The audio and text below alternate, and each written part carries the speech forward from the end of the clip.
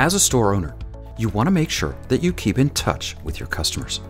Ecwid provides two ways to do this, and both of them are via emails.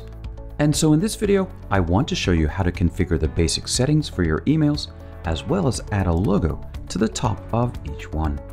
Head on down to Settings and Mail, and we'll see three different kinds of emails: customer notifications, admin notifications, and marketing emails. You'll note that any of these emails can be disabled and enabled again as needed.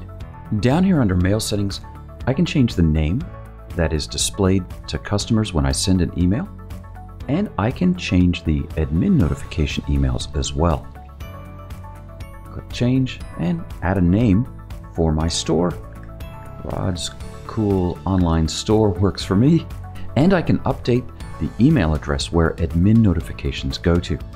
I can even add multiple emails. I just separate them with commas. Click Save Changes. And now the from address is notifications@ecwid.com, but it's Rod's Cool Store. Do you want to receive a copy of all customer notifications? Now this depends on whether your store is really busy or not. I have it disabled, but if I had a new store and I wanted to really track that, or my store was fairly manageable, I might turn that on so I can see all the notification emails that customers get. Depending on the plan that you have purchased, you can turn off the Powered by Ecwid notice at the bottom of email notifications. Finally, I can upload a logo, and this is tremendously helpful.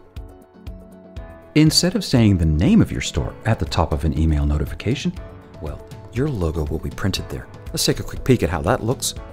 I'll just go up to my order confirmation, and there's my logo. If I click on it, it'll take me to my store to see this order confirmation. And so updating the mail settings for your Ecwid store just takes a few moments and really personalizes your communications with your customers.